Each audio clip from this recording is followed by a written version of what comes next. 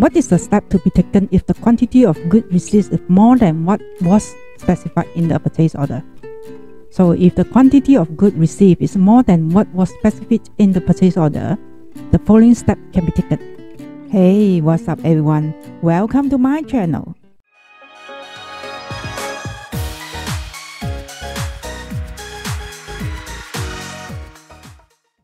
First, identify the discrepancy.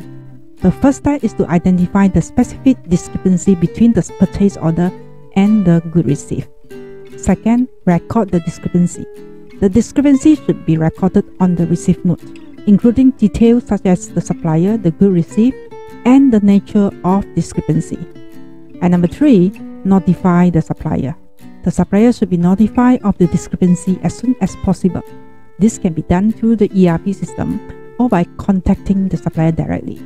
Number 4, resolve the discrepancy. The discrepancy should be resolved in a timely manner.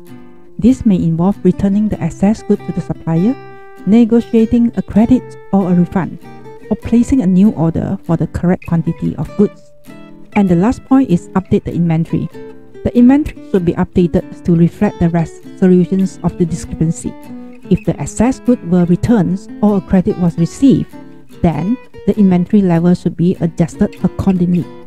It is important to address discrepancy between the purchase order and the good received as quickly as possible to minimize any disruptions to the business. And a clear and detailed process for handling discrepancy can help you to ensure that they are resolved efficiently.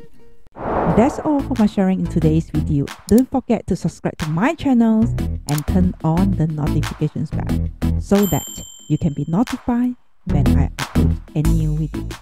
Once again, my name is Vivienne. Have a great day and I will see you in the next one.